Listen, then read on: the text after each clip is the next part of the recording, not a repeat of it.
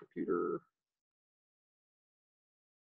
Okay, now we're recording, and I would like to welcome everyone to the July 2020 HAL5 webinar. I'm David Newsom, the president of HAL5, and I believe everyone can see my screen here. Tonight's speaker is Jim Plaxco from the Chicago Society for Space Studies, and his talk will be entitled "The Planet." It will be Planet Earth as Art. And just to give two quick announcements. Next month, August 13th at 7 p.m. we'll be having a Greg Allison from HAL5 who will discuss his research. His research on space habitats.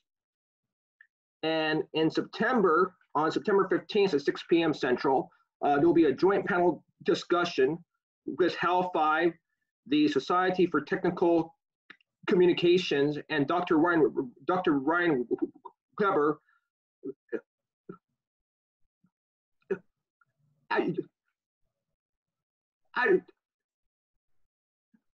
It'll be and Dr. Ryan and Dr.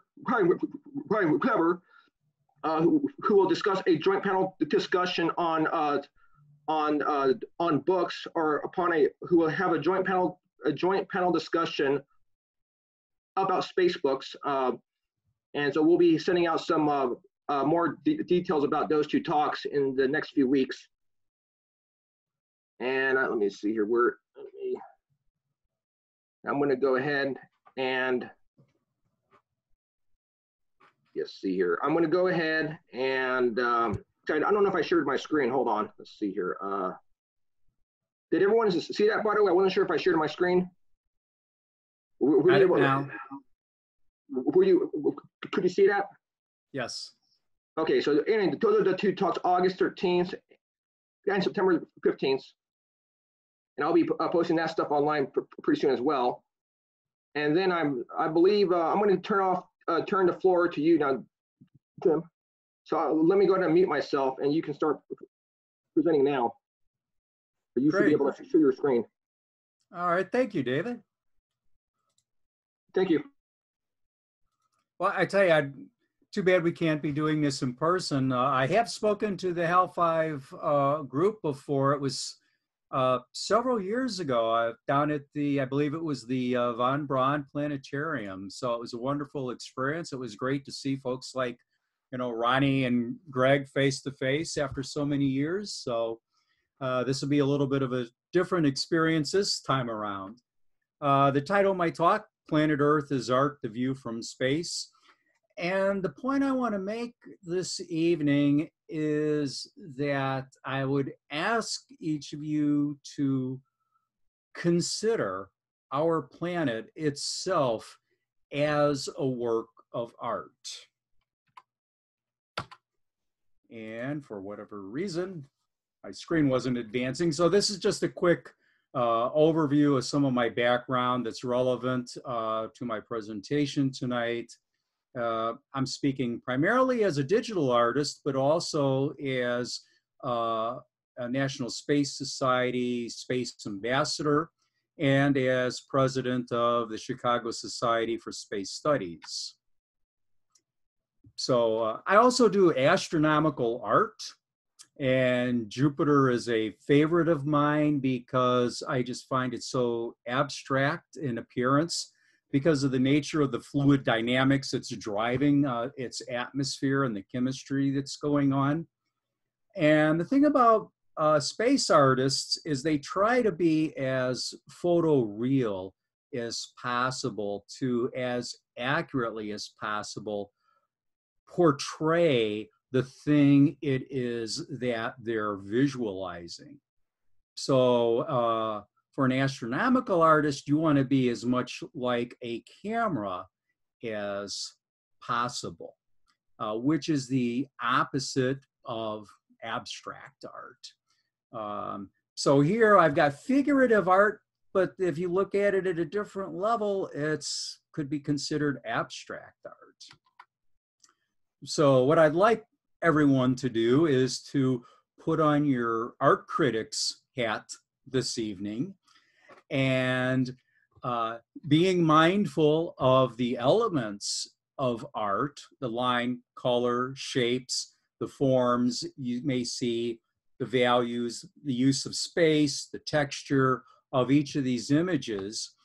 How does it strike you if you're looking at the photo as if it's a painting on a canvas? Do you find it aesthetically pleasing? If the answer is yes, I argue that it's worthy of being called art. And to give you a couple of examples of abstract art, here's a rather famous work by Kandinsky, and I'd ask you to note his use of line, shape, space, the relationships between shapes, spaces, his use of color, how bright or dark parts of the painting are, or the painting is overall. These are all the elements of art. And here's another quite famous work of abstract art by Jackson Pollock. I leave it to you to decide whether or not it qualifies as art or not. It may not be your cup of tea. But, you know, if you look at it, it looks like there's a lot of randomness and chance in this painting. And for me, randomness is an element of nature and nature's laws. So you could say in one sense that this is a natural painting. Now, if you just look at this, and if I were to cover up the subtitle at the bottom, you might think that this is a work of abstract art, but it's not. It's actually pretty strictly representational. It's a digital painting I did of Chinley Creek, basing it on an aerial photograph. It looks abstract to us because it's an unusual perspective. It's an overhead perspective. And it's a creek that's running through a desert area, so I've intensified the colors a little bit. So I say this is an unusual perspective, but this is becoming something that is less and less true as we absorb more and more satellite imagery, and as more and more people use things like Google Earth or Zoom Earth or NASA Whirlwind or any one of another family of applications that allow us to view the Earth from on high. And, you know, I find this statement by Plato that was made over 2,300 years ago to be really prophetic, where he's saying that we have to rise above the Earth and above the atmosphere to really understand our home planet. So I can only speculate at what the people who were around to hear him say that at the time were thinking, but it is certainly proven now, 2,000 years later, to be a very true statement.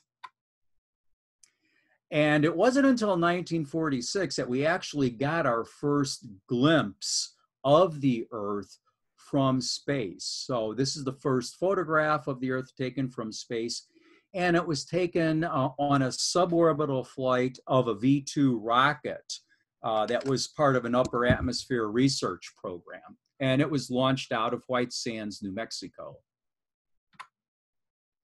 Now, if you go over to the United Nations Committee on the Peaceful Uses of Outer Space website, they do a very good job of talking about how we benefit from satellite technology and particularly remote sensing. However, I come away from their website with a little bit of a different perspective in that they're only considering space from an inward looking and backward looking perspective. They don't view space as anything other than a platform from which to point instruments back at planet Earth. And space is so much more than just that. And over the last 20 years, we've had a real explosion in the remote sensing industry component of the space economy. As launch costs have gone down, and more dramatically, as the electronics costs have gone down, and you're able to do more with much smaller, lighter packages, the cost of data acquisition has dramatically declined, leading to a golden age in remote sensing. And this also has downstream consequences in that you have businesses that will buy up data from multiple satellite vendors, and they'll integrate that data, do some value add to it, and then resell that data. And this very now competitive environment has dramatically lowered the cost of acquiring such data that makes this information and this knowledge far more accessible than it has ever been in the past. In fact, back in 2017, the Space Apps Challenge was for teams of students and anybody to use satellite remote sensing data in new ways. And this is driven mainly, by the internet as a global communications platform. So this very idea was something that was completely unimaginable when I was in school. I got my start doing this type of image processing back with the Mars Global Surveyor mission, which launched in 1996. And I was very proud that one of the images I processed was selected by NASA for a special congressional gallery exhibit to celebrate the 30th anniversary of the landing of the Viking 1 lander on Mars. So there were over 5,000 photos submitted, 45 chosen, and I was very excited that one of mine made the cut. So before launching into talking about the satellites, specifically Landsat 8, I'd like to ask each of you to think of your two eyes as being a camera. And your eyes have filters, and each filter is sensitive to a different part of the electromagnetic spectrum, and it has different spectrum coverage. And your brain is the image processing software that takes those separate images and combines them and produces the colorful world that we perceive. This is essentially the same principle by which our mechanical cameras operate. But because they are mechanical and artificial, we can create specialized filters that allow them to see parts of the electromagnetic spectrum that are invisible to us. So we have 4 filters. Well, Landsat 8's got a full dozen, covering a vast array, different parts of the spectrum that we're interested in for specific reasons.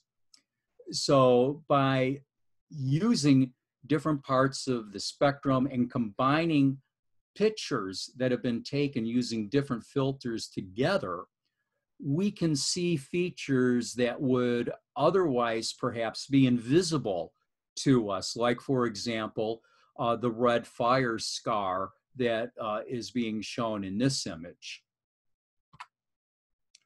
Another example is here are 3 of the same photograph 3 times. The only difference is that different filters were used in combination to produce each image, with each filter being sensitive to a different part of the electromagnetic spectrum, meaning that each filter is going to highlight something different because everything absorbs and reflects light differently. So this is where I start. I start with 4 frames from a single Landsat scene. The red, blue, and green are obvious. What might not be obvious is the one that's labeled brightness, which corresponds to band 8. And as you can see, it has broad spectral coverage, and that's because it's meant to give us a much better view of the relative brightness of different areas in the scene. And as I say, these images are not very exciting. They're very dull, very low contrast. So this is where the image processing work begins. So I'll use a variety of techniques as well as tools to take these 4 images and combine them together in order to produce a full color image. In this case, it's an image, for me, the attractive part is Musa Bay, which is an estuary right here in the center. And right here, this is the Persian Gulf. And you've got the Shadigan Wildlife Refuge, this green area here. And this is Iran, is where this is. And this is one of the largest petrochemical complexes on the planet right here. Now here's the challenge, and this is where things get iffy. For this image, I combined everything. I did colorization, but I did nothing else. I don't think anyone is going to be very excited about this image. It's hard to tell what you're looking at too, because there's just no contrast either with respect to color or brightness. So you start processing and manipulating the data, pixel pushing. And so this is an image that I think I'm pretty happy with because I think this provides or offers a fairly realistic representation of what this feature actually looks like. But I can push those pixels a little bit harder and create a more intense image. So it's a judgment call about how far you want to go when you're processing any particular image and what it is you're seeking to accomplish when you're processing that image. So just bear in mind that when you're looking at images of the Earth that have been acquired via satellite, that what you see is not necessarily going to be what you get, whether it's one person or another person or a fully automated process that is colorizing these images. What you see may not be what you as a person would see if you happen to be sitting at that same vantage point in space. Now, I first wrote about the question of color a number of years ago because I got bent out of shape when Hoagland and company were claiming that NASA was faking the colors of Mars to make it look like a hostile alien world. They claimed that Mars was actually very much like Arizona. It had a blue sky and it was not nearly as red. And they cited as proof the fact that they could take one of these images of Mars and apply the Photoshop auto levels tool to the image and that would show the true colors of Mars. The only problem is they didn't know what they were talking about because they didn't understand what exactly the auto levels tool does to the underlying data that's in the image. So on the right over here, I decided to take a photograph of a sunset in Arizona And since I was standing on the spot and took the picture, I can say that the image on the left, the labeled original, is representative of what I actually observed with my own eyes. I took the image and I ran it through the Photoshop Auto Levels tool. And as you can see, my red sky has become blue because Auto Levels is trying to equalize out the 3 different color channels. So how did I find the images I'm going to be sharing with you tonight? Well, I use Google Earth a lot. And there's a lot of zooming in and zooming out as I try to find areas of interest, and then zooming in to an appropriate level of detail that mimics what you're going to be seeing on the screen tonight, and then deciding, okay, is this surface area suitable? Is it interesting enough for me to continue investigating? Once I find something, I note its location, its latitude, and its longitude, and I go over to the USGS Earth Explorer application, put in the coordinates, fill out a couple other parameters in the search tool, and begin searching for the satellite imaging data. It's a little bit of a pain because you have to go through a number of images to find a good one, whether it's a question of cloud cover or it's a question of season, because some areas, the nature of the image is going to vary dramatically depending on season, particularly if it's rainy versus dry, summer versus winter. I find the image, and then I send in my order to receive the image, and I will subsequently get a notice that I've gotten it, and I'll use a tool that USGS provides to download my data files. Now, something else I like to do is I like to have a clue about the names of things that are in the image I am working with. And I have found the GeoNames tool to be really indispensable. It's a marvelous tool to use if you want to find out the names of things on planet Earth. And so here I'm using Point Hope, Alaska as my guinea pig. On the left, we have GeoNames, and every one of those little bubbles is a different feature name. And on the right, we have Google Earth. So I give Google Earth a F minus, minus, minus, minus, minus, minus, because they just don't have any of the information I need. And this is with every naming option turned on. And I particularly like that the Point Hope native store is out in the Chukolsky Sea. So if you want to visit the store, you either have to paddle or swim.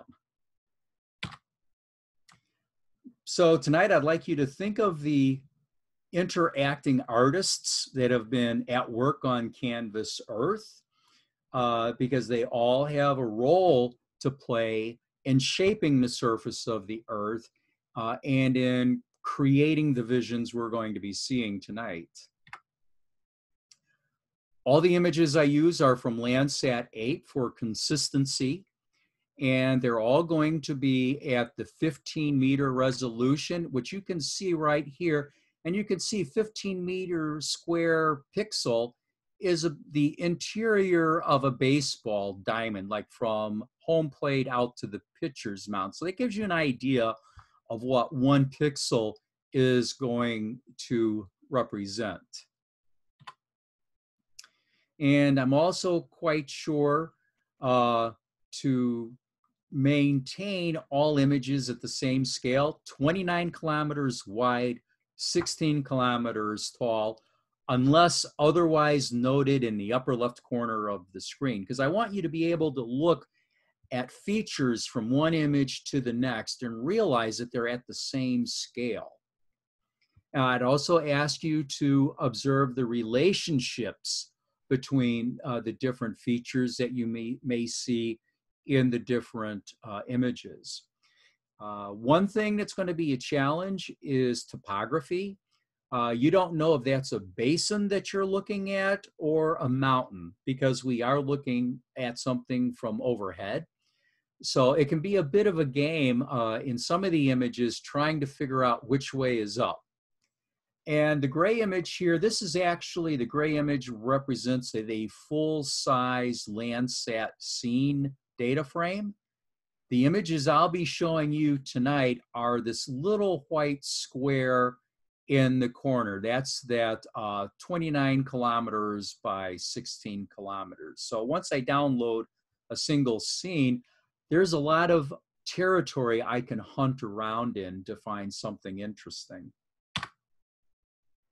So because I am in Chicago and I give this talk mostly in the Chicago area, I start off with a photograph of Chicago because it's something everybody here can relate to. And so they can go down and they can see, oh, here's Buckingham Fountain. I know how big that is. Here's the Adler Planetarium. Here's Navy Pier. So it provides everyone with a point of reference at some place that they've probably stood and can directly relate to. And in the red square here is Midway Airport.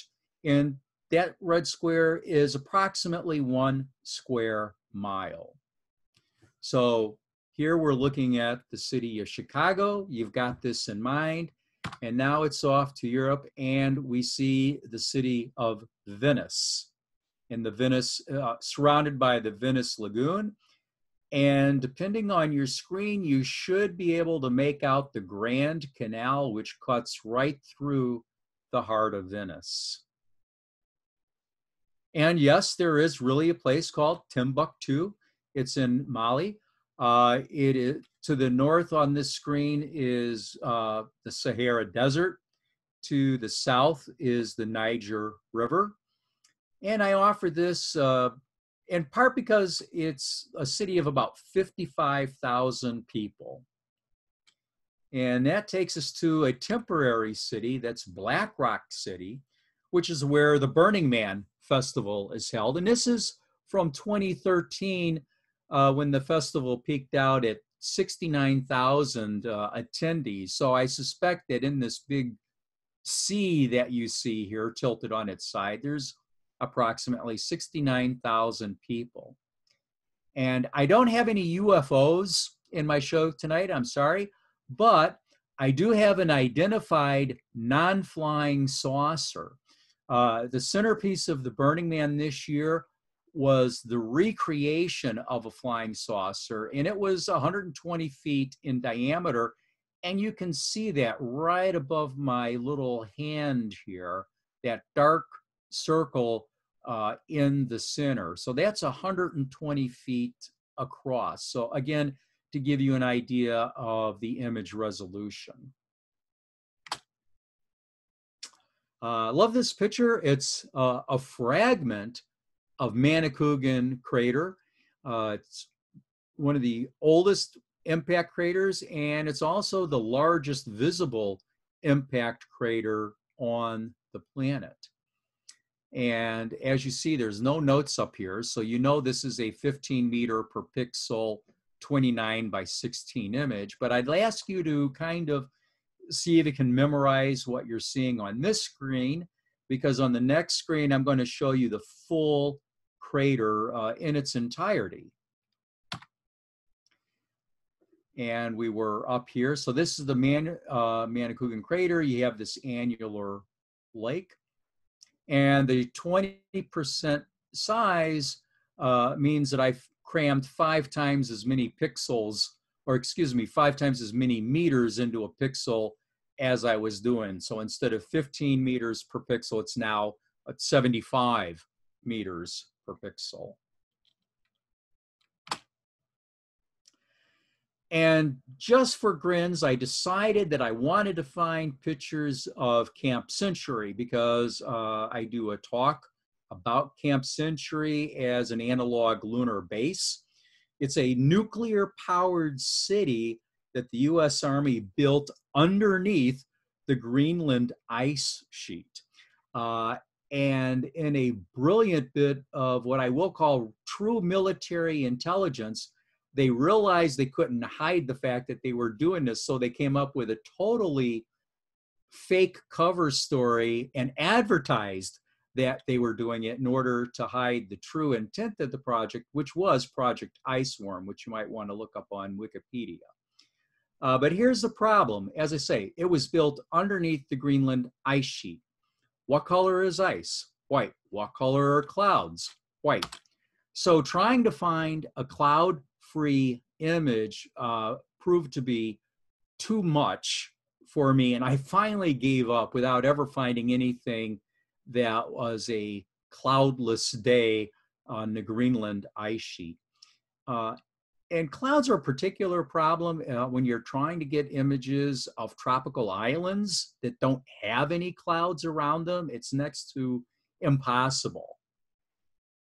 But sometimes you want those clouds because they demonstrate something about the way the Earth works. This is the Boa Vista. It's a volcanic island off the coast of Africa. And you will note that on the lee side of the island, you see no clouds. And what that tells you is which direction the clouds are coming from, which direction the wind is blowing. It's blowing from the top of the screen to the bottom of the screen.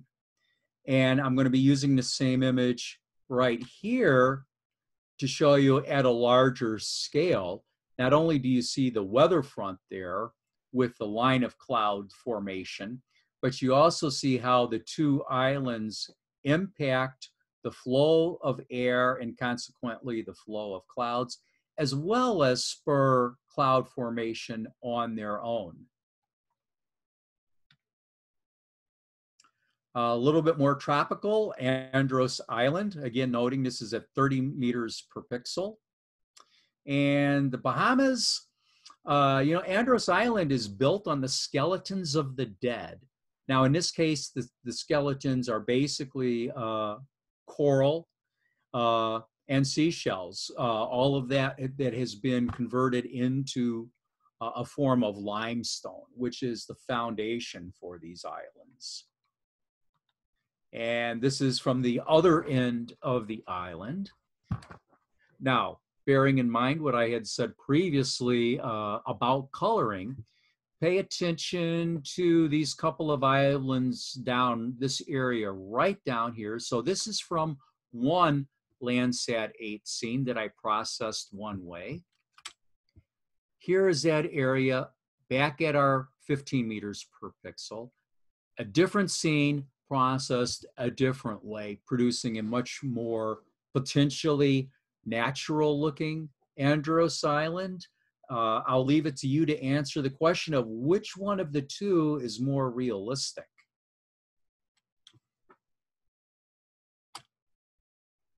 And I particularly love the Bahamas because of the shallowness of the water. They have an overabundance of shoals because the Bahamas are right at the border between the Atlantic Ocean and the Caribbean. And recall earlier I had talked about that auto levels tool in Photoshop for altering color. So I took this image after I had completed work on it, and I simply ran it through the Photoshop auto levels, which took the image and converted it from this into this. So frankly, I think I prefer this version of the image. And more shoals from the Bahamas. You know, I particularly love the way the flow of water interacts with the sand and creates these submarine features that then get reflected through the water of varying depth. So nature is truly a really creative artist. Further south is the Turks and Caicos Islands. These are British territories. And you see, I try as I might, I could not find a cloud free image for these islands. This was the best I could do.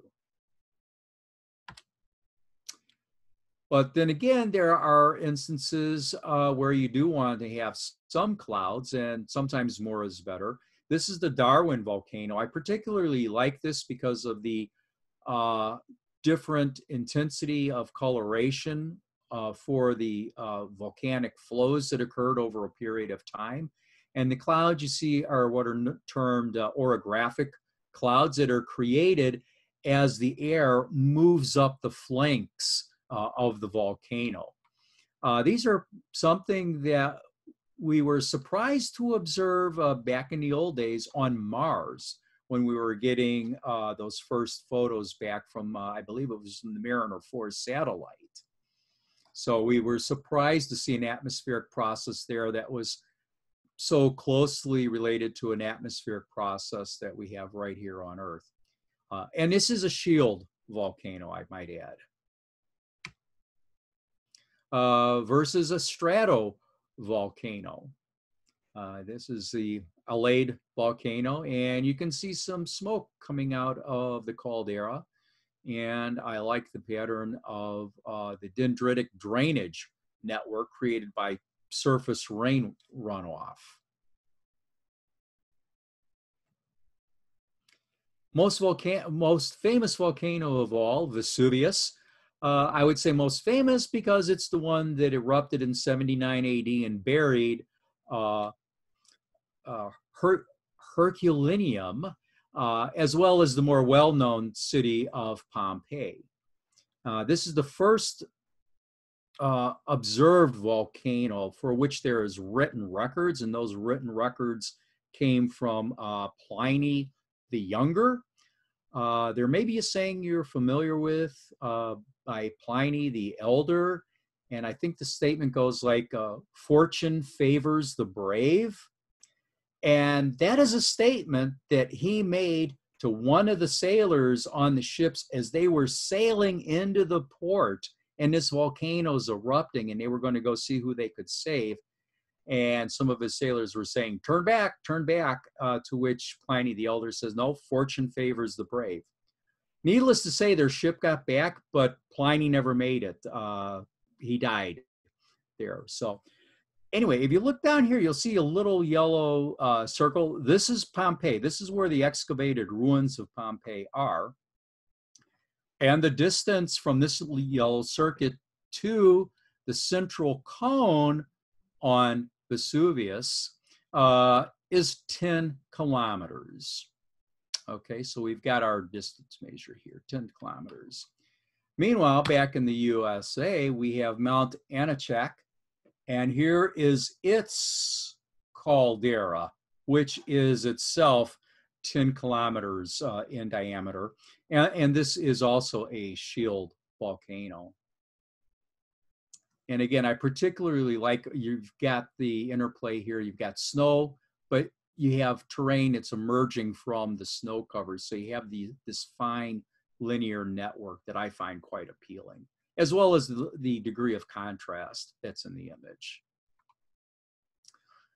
Very abstract, a network of rivers and streams in Papua New Guinea on the south coast running into Deception Bay.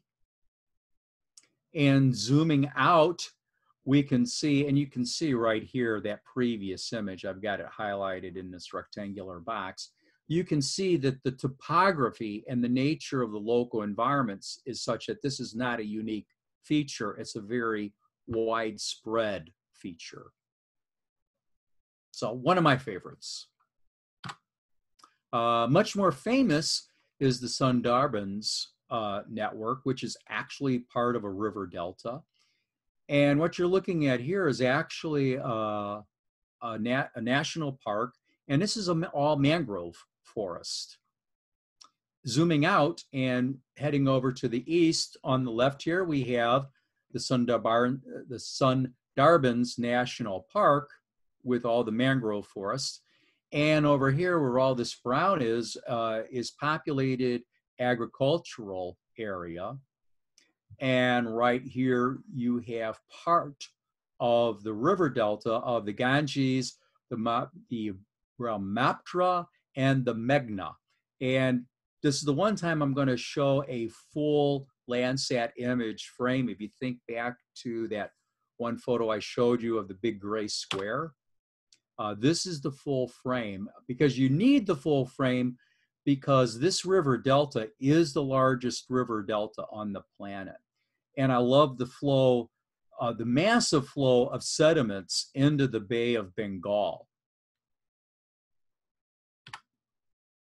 And more settlements. Kind of reminds me of a evening sunset.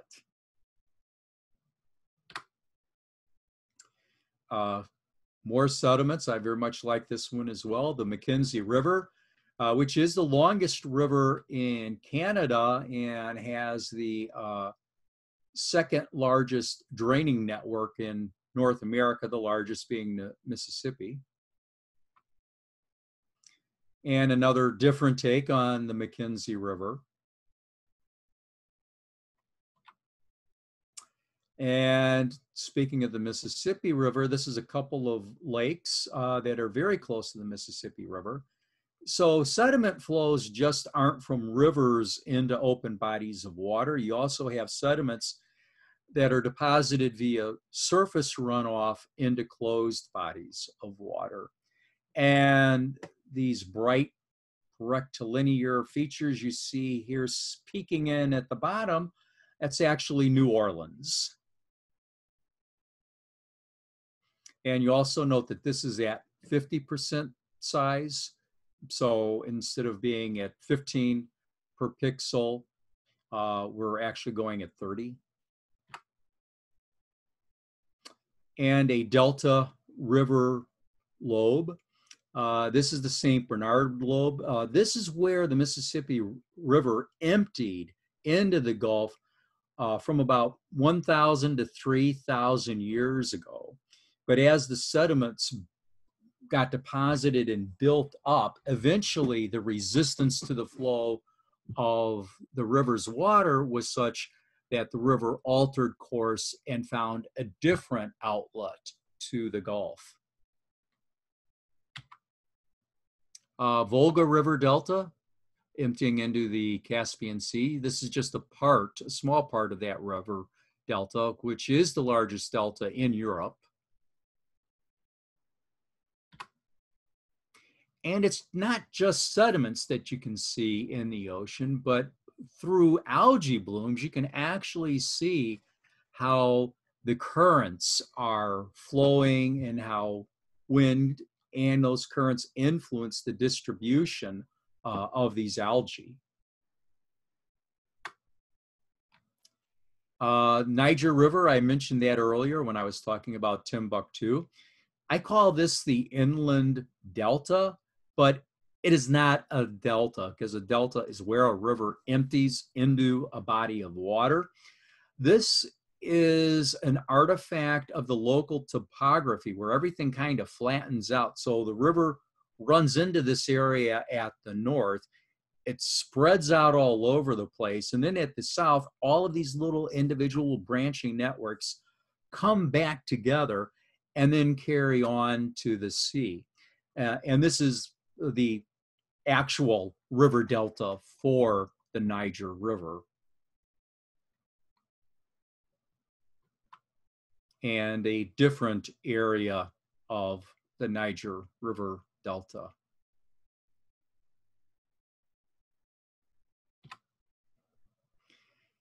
And I also find river meanders particularly fascinating.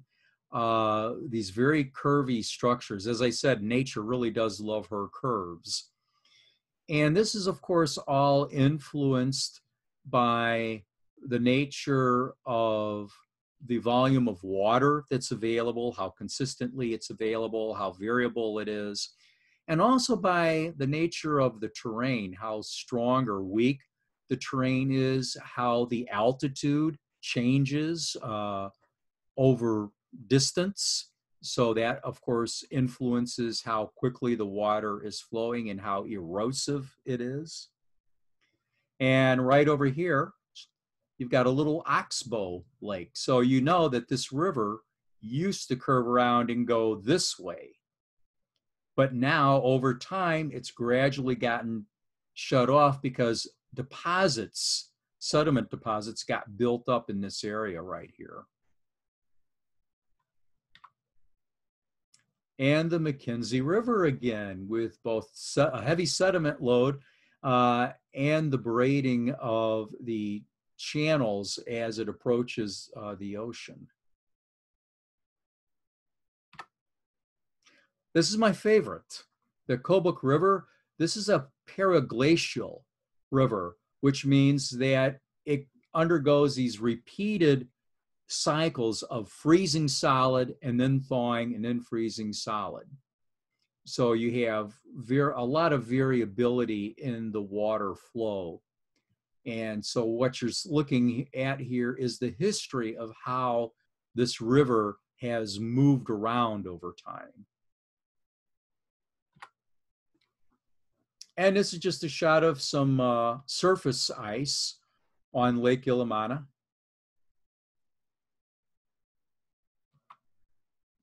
And back at Musa Bay, I really wish they hadn't built the Khomeini petrochemical complex right where they did, because it really ruins the picture. But again, the distribution of this drainage network is heavily influenced by the nature of the local topography and the nature of the local rainfall. And this is downstream of Musa Bay, where it's emptying into the Persian Gulf. And actually in this image, you can make out a small boat right there going down the river. This is probably my favorite sediment flow image.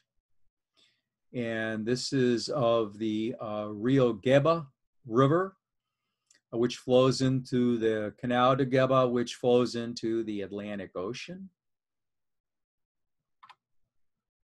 And every time I look at this, this is immediately adjacent to that last scene.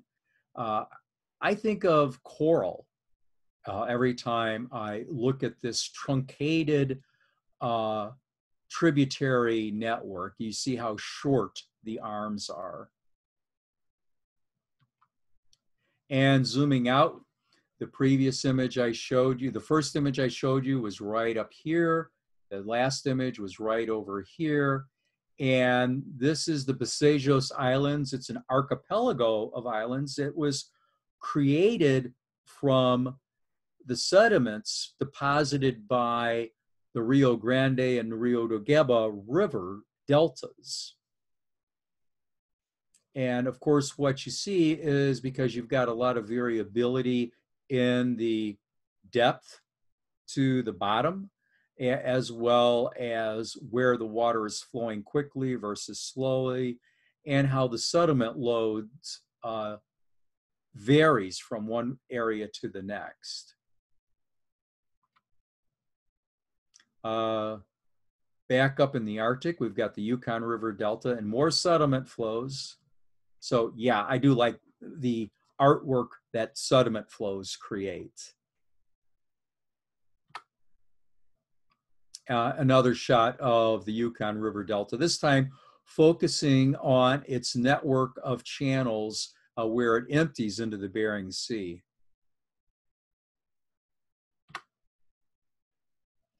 And back with the Volga River Delta, some more sediment flows with a very different feel to them. And the most pristine river delta is that of the Lena Delta.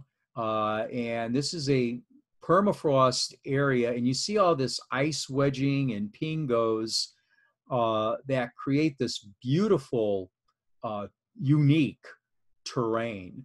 So if you're interested in more, I just go on a search engine and type in the Lena Delta. It's a popular target. It's particularly spectacular to see when you look at it in its entirety, because it is a very large delta.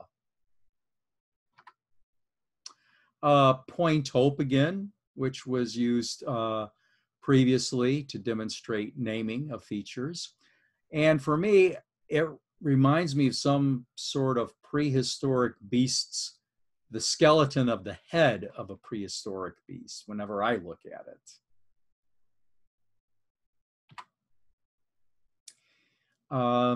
In Africa, on the left, we have the Atlantic Ocean, and on the right, we have the sand desert of the Namib, which is really a spectacular desert and has some of the most spectacular dune fields on the planet, as well as the Tashub River, which is an ephemeral river, which means it only lives for a short while after a heavy enough rain. In fact, the sand dunes in this area, the number one water agent acting on the surface is not rain, it's fog, because it is a very dry area.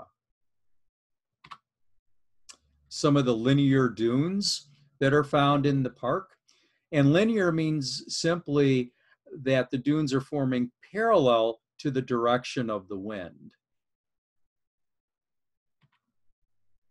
And here you can see how it's not just islands that interfere with the flow of clouds across the surface of the ocean, but you have an island mountain here that has interfered with how the wind flows across this surface and how the dunes are formed. And you see they're quite chaotic on this upwind side of the mountain.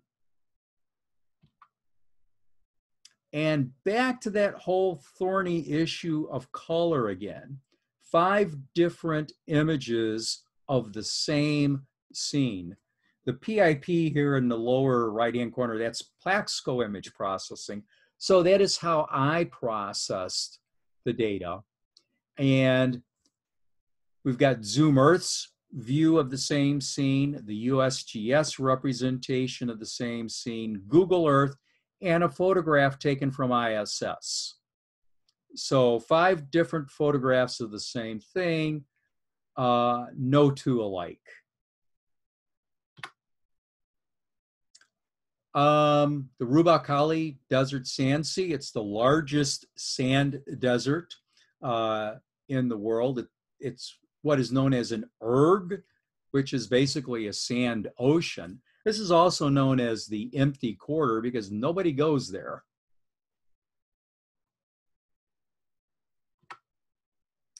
Okay, this isn't nature, it's artificial. This is an example of a pivot irrigation system. I happen to find them particularly fascinating and beautiful. I chose this one. I mean, we use this stuff in North America. It's pretty common, but I chose this one because of the nature of the surrounding land. Look at how uniform the land is. That's because it's in the Sahara Desert. And this shows you the full complex, the New Valley project. Why Egypt decided to build this project out in the middle of the desert, I don't know. Maybe they got a really good price on the land. But what they do is they pipe in the water that for this project from an artificial lake that is 150 miles east of this complex.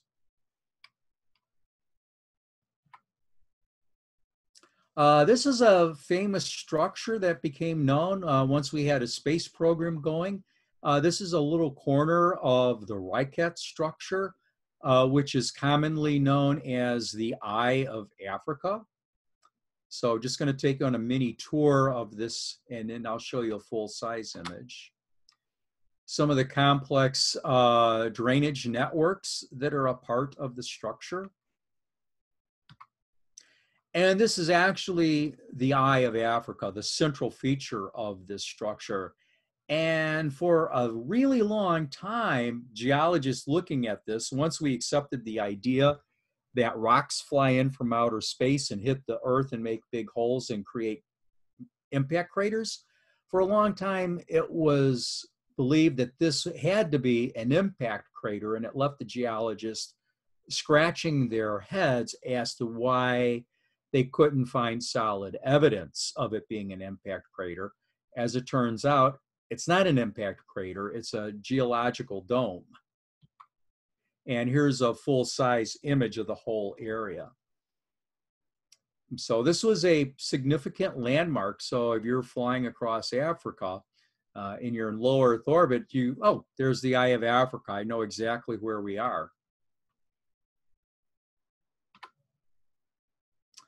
Northern Africa's got some amazing features. The Tanzraft Basin is a rather large area, which has earned itself the name the Land of Terror because of how harsh the environment is there. I like this image, and this image itself reminds me of an evil eye, if you think about it. Someone, looking a little bit cross-eyed. Took another version of this, pushed the pixels a little harder, increased the contrast, sharpened it up a little bit more, just to get a different feel. So, different area of the same area, region, the Tanzraft Basin. This is the Dashi Kabir Desert. This is basically thought to be the bottom of a salt-laden ocean, and when the ocean water evaporated, it left behind deposits of salt that are up to 4 miles deep, if you can consider that, 4 miles deep of salt.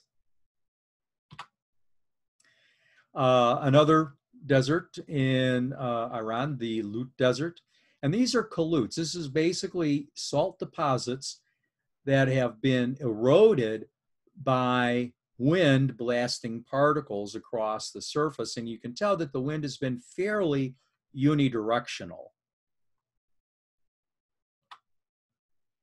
And for the homesick, here's a shot of the Grand Canyon.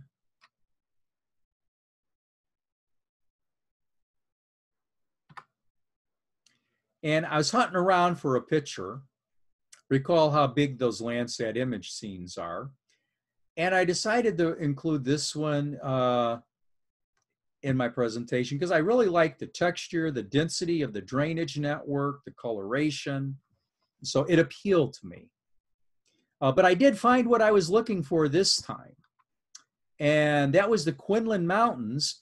And specifically, I wanted to find something that showed the Kitt Peak National Observatory, which I've had the opportunity to visit a few times. And I highly recommend it. If you're in Tucson, you've got no reason not to go up to Kitt Peak. And you can see the complexes right up here. Beautiful drive up, beautiful walking around.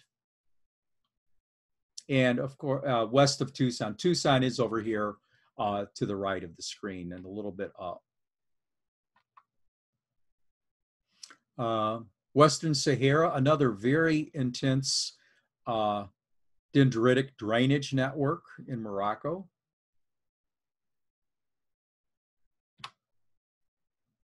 And a different form of a drainage network. These are actually glacial flows in Denali National Park. So this is another case of an image kind of being incidental to my true purpose. My true purpose was to see if I could pick out Mount McKinley in the image, and I was able to, Mount McKinley being the tallest mountain peak in North America, and it has since been renamed to Denali, matching the name Denali National Park. And right here, you can see that very faint red circle that I placed there. That is Mount Denali.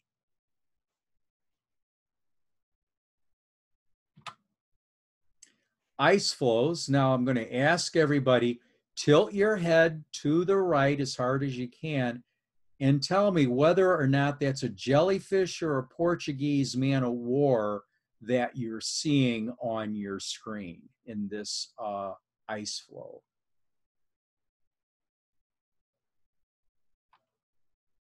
A very different type of ice flow. And just remember the scale that we're talking about here. Remember that first picture of Chicago. How would this ice flow compare to Chicago or Venice for that matter? And now a much more artistic looking, delicate ice flow.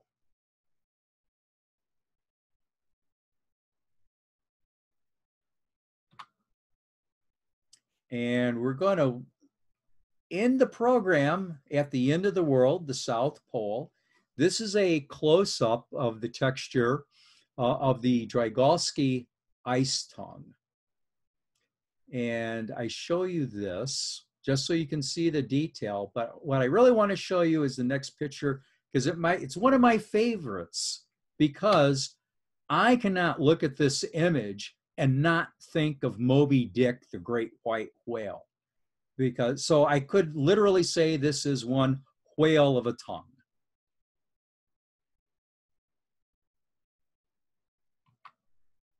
And I lied. I have one last slide to show you.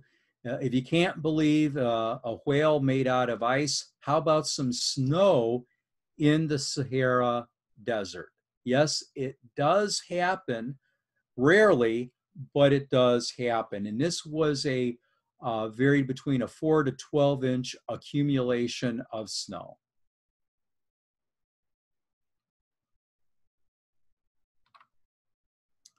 So I really have to agree with what the Apollo 8 astronaut Bill Anders had to say, that we went to discover the moon, we actually discovered Earth. If you think about it, yeah, we've gone to space because we want to learn more about our universe and the moon and the planets and the sun.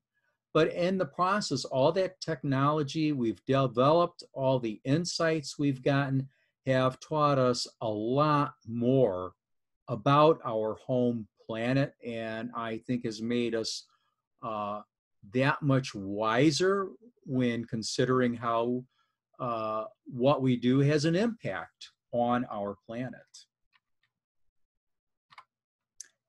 And yes, I have been working on a book for a couple of years now. It's behind schedule. I've gotten sidetracked by too many other projects, including another book project. So one day soon, hopefully there will be a book out there, Planet Earth is Art.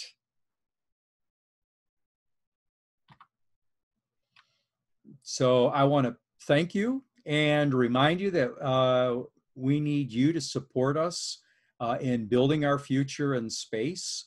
I strongly urge you to check out the Chicago Society for Space Studies website at chicagospace.org. You can sign up for our quarterly newsletter, which is free. It's called Space Watch. It's been around for quite a while. I also point out that we are a chapter of the National Space Society, and I would ask you to consider investigating that organization. If you want to show your support for space, please go to space.nss.org, have a look around, and consider either becoming a member or making a donation. And that concludes my presentation this evening. I'll be happy to answer any questions you have. Thank you.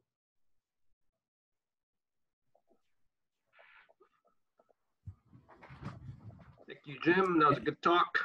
And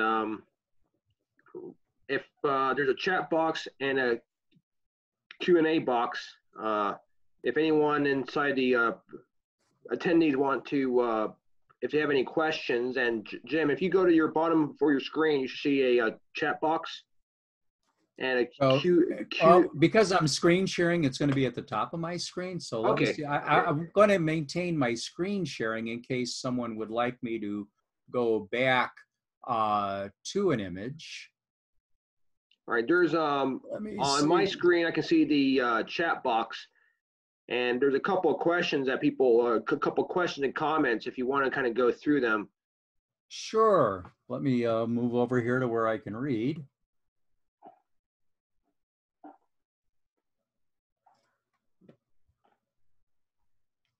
Oh my goodness, Jim Kovac. I have to give a shout out to Mr. Kovac, who is actually the most active speaker that the Chicago Society for Space Studies has. He does wonderful astronomical presentations.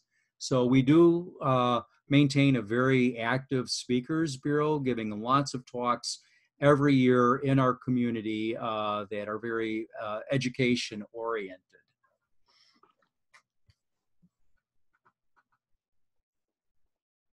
Hi, Bob Kaplow, who's also one of our CSSS members, a very active amateur rocketry guy. All of the spectacular Hubble images we've seen are hand photoshopped. Yes, they are, and they do. There is a fair amount of work done to them to bring out the details, enhance the colors, and this is particularly true when you're working with imaging data that is outside of the range of human perception. So if you think of like an ultraviolet, an X-ray image, you're thinking about different parts of the spectrum, and someone can go ahead and combine all that data into a single image, but how do they color it? Well, they are going to use red, green, and blue. So what they'll do is they'll pick some section of the spectrum and they'll call it red. And typically, they follow the rule that if it's a longer wavelength than what appears in the visual spectrum as red, they'll color it red. If it's a shorter wavelength than what appears in the visual spectrum, they'll color that one blue, so that there's a logic to the process.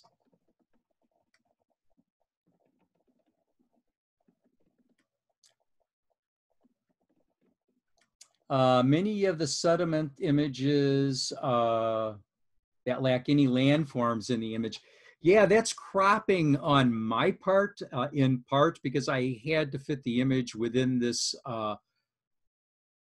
29 by 16 kilometer boundary box, so I could have everything full size at the same ratio and screen size.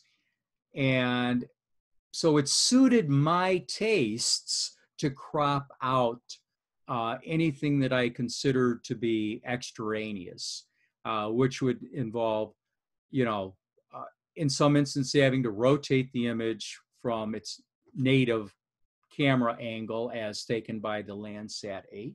So.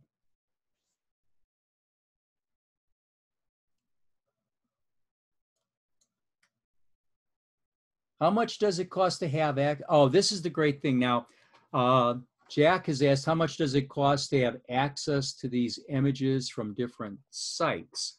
Now, if you're talking about getting to the Landsat 8 images, you can set up a free account on the USGS Earth Explorer application. That'll get you access to a pretty broad array of images. If you want to do Sentinel-2, which a lot of people do, that's separate. And as you may recall, let's see how quickly I can scroll through these. Somewhere way back at the beginning of my talk, I had a side-by-side comparison because I've done some Sentinel-2 processing. You can see how a Landsat 8 scene frame compares to a Sentinel-2 frame. And they're also, they have, their spectrum coverage is pretty well the same in terms of the visual spectrum, but I just prefer the quality of the Landsat 8 over Sentinel-2. So that's my own personal bias. But it's free. The cost of accessing the data is free. And you will note that somewhere am I going the wrong way? Let's see, I am going the wrong way.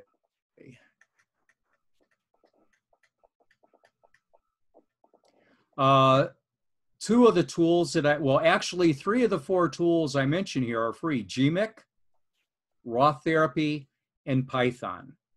Python being a programming language, Raw Therapy being an image processing application. And GMIC being a command line image processing language. However, the nice thing about GMIC is if you know how to use GIMP, there is actually a GMIC plugin. So if you're a GIMP user, you can get the free GMIC plugin for GIMP and do everything inside of GIMP that you would want to do. So recall that I had said previously about automated processes. Some parts of my process I automate, and that's where I use Python to create scripts and kick off batch GMIC programs so I can do a bunch of things I don't want to do repetitively. And if you're in the USGS Earth Explorer, you can see some examples of what happens when you use an automated process that is looking at image data in a certain way. So you have things like blue clouds, because again, they're using a standard approach, not taking into account the variabilities of any given image. And you can come up with some pretty interesting looking photos that have been processed by the computer. So I would encourage, have you heard of anyone using software such as Blender or Urban Engine to render virtual images? Something that I have, he meant to say the Unreal Engine. Something I've considered doing and I haven't done yet is some people have gone to you can take the Landsat data, and some take the quick way out and use data from Google Earth, and you can drape it over DIM, digital elevation model data. So for this audience, you're probably familiar with MOLA, Mars Orbiter Laser Altimeter. So you create your vertical landscape using the MOLA data, and then you use your color data. You take it from, Mars Observer, Mars Global Surveyor, Viking, whatever, and then you drape the colors over the elevation data so that you can create a three-dimensional view of the surface, and then you can change your camera angle to an oblique, and you get those really cool pictures of Olympus Mons on Mars. So people have been doing that with Landsat data and digital elevation data. And I believe that some have done it using GIMP, but I would not swear to that. But it is something worth investigating, I would say.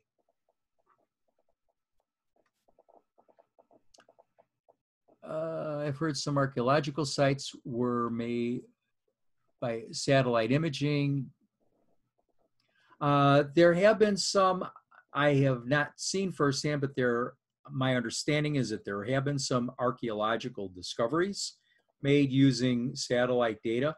Some of them I think might have been done using the synthetic aperture radar that was flown on some of the space shuttle missions. It might have been one only or more than one. Again, looking at minute variations in elevation changes. And as I said, nature loves curves. But if you see straight lines, you can roll the dice and bet that they're human artifacts.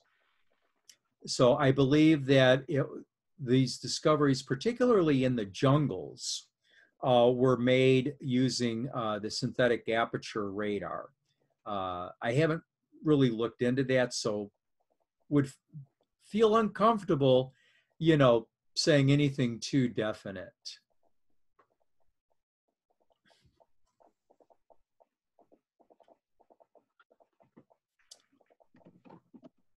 So, and I think I'm all caught up on the questions that were in the chat.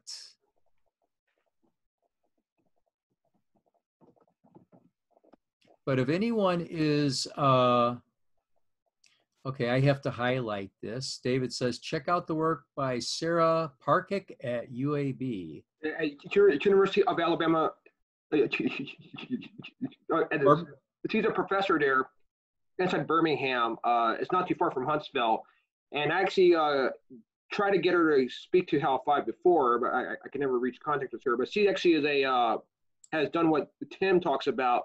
She's used NASA satellite data to look for pyramids and to look for lost cities inside jungles. And she's been featured on a number of like TEDx talks and stuff like that. So she's really taken a lot of NASA satellite data and has really she's been featured on some Discovery Channel TV shows where she took NASA data to find, for example, lost pyramids, and actually use that data to track it down, and actually has gone there.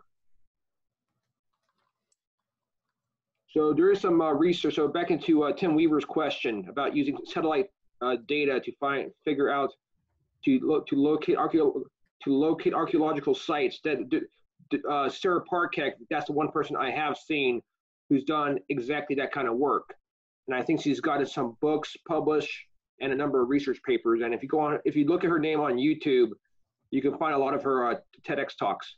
So she's done a lot of work like that, pretty recently too. Yeah, so here's an example just of using Google Earth to zoom in. And here's that one shoal that I like so much right here. So, but now something else, you know, Google Earth isn't just about Earth. You can get the data files and you can use Google Earth to search Mars. And what you're seeing here is I've selected a number of the Mars Observer image files to say I want to show where, you know, there is coverage of Mars. And so you can zoom in, and here we got some beautiful Barkin dunes right off the bat. So you can then go, and now the thing is, the problem with high-rise imagery is because they're using some intense colorization, and it's going to be of a very narrow strip. And this is why they have things like blue sand dunes. They're really not blue, but what it is they have stretched and pushed the pixels so much to make the image look good that the color you see cannot be considered as representative of the actual colors of Mars. And it's because they are dark sands and they're trying to pull up detail. And that means just, you know, being a little more aggressive with how much manipulation of the data you are doing. So, well, here, let's stick here. Let's try, okay, this one's interesting. So let's go take a look at this and see. Not bad. And this data is actually kind of easy to work with. If you want to see the full image, I'm not sure what this is going to do to my bandwidth, but you have a nice family of dunes here. And you can see just in black and white just how dark they are. So if you take a layer of color and simply drape it over this image, white is still going to be white and black is still going to be black. So, and the challenge of the folks processing the data is to, okay, somehow make it more colorful than it is in the data that was acquired by the satellite's camera.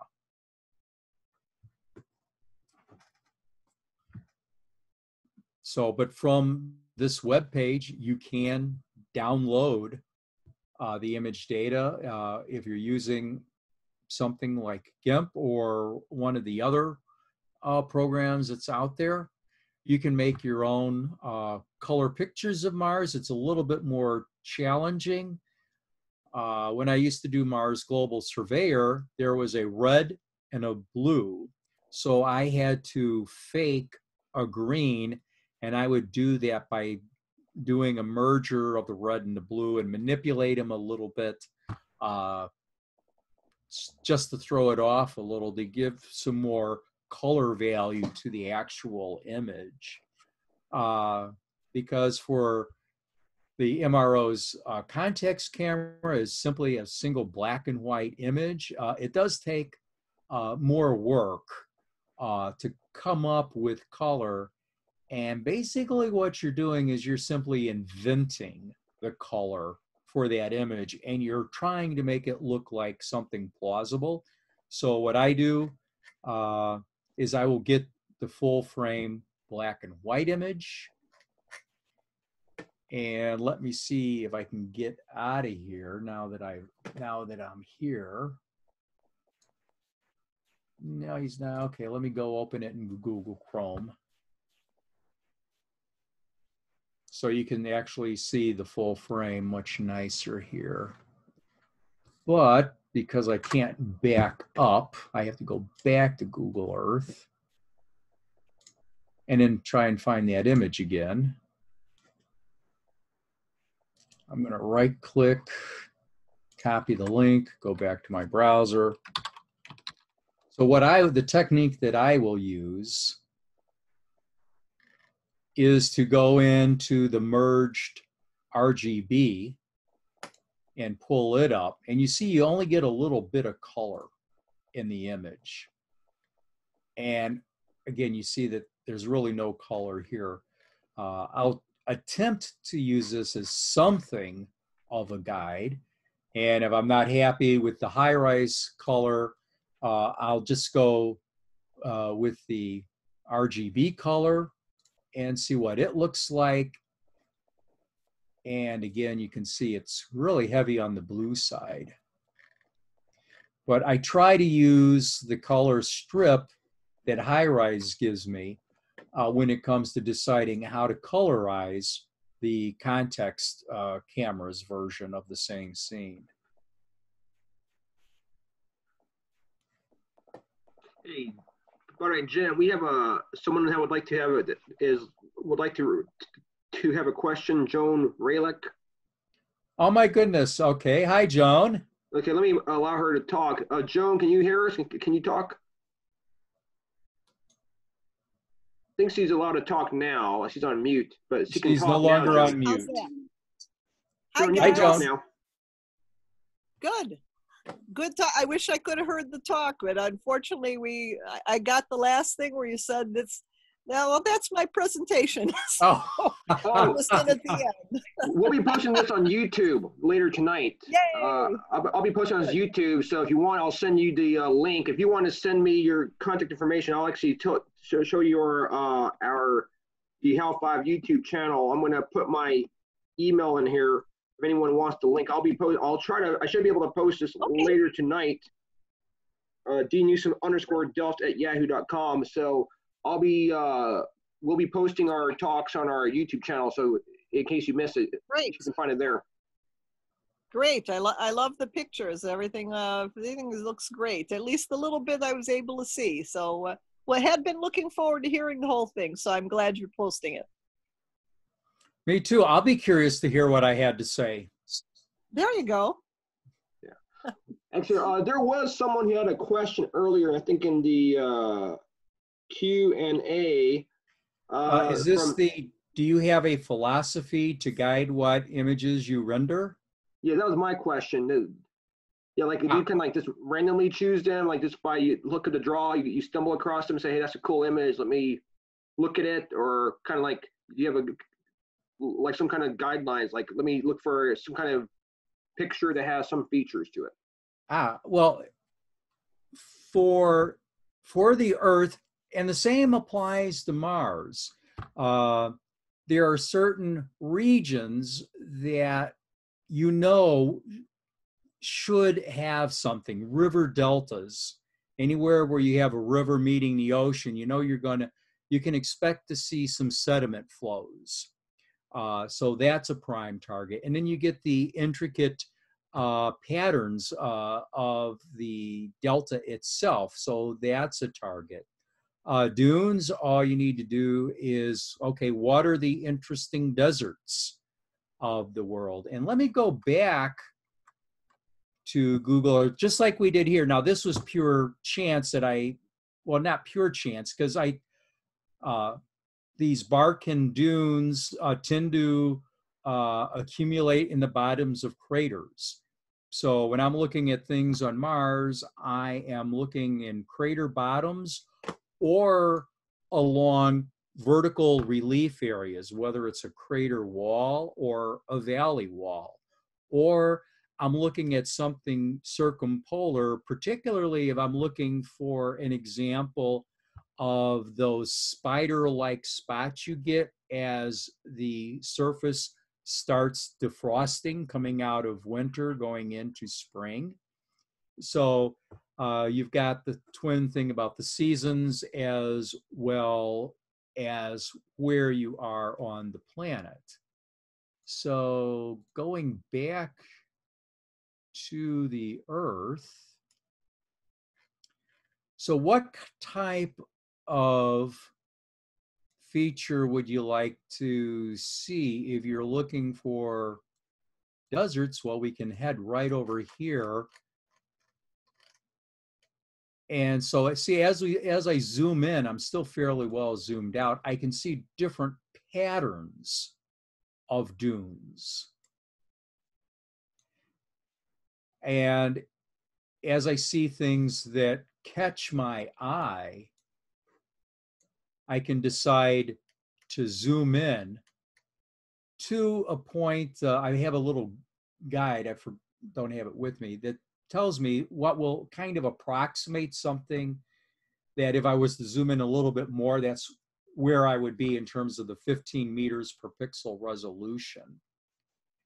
And so it's really a lot of time spent zooming in and out of areas that at a zoomed out level look like they're potentially interesting. Okay, right here, I'm fairly well zoomed out, but this is something interesting because I see a discoloration here off the coast.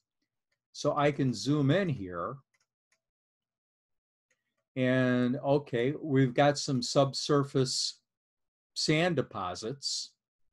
Okay, that could be interesting as I zoom in. This could be interesting. So then it's a question of noting the latitude and longitude of the feature, then going over to the USGS Earth Explorer, logging into my account, plugging in the latitude, longitude, picking the data sets, picking cloud coverage and any other parameters, and then just going through and keeping my fingers crossed that I find something that I can use. So random doesn't have much to do with it. So I see Bob here has posted something. Let me copy that out of the, is he not gonna let me copy the link? Let's see, okay, he'll let me go there. The Q Project Sunroof. Solar savings estimator. Wait a second, Bob, why are you posting something about, okay, that's a little interesting there. Solar potential.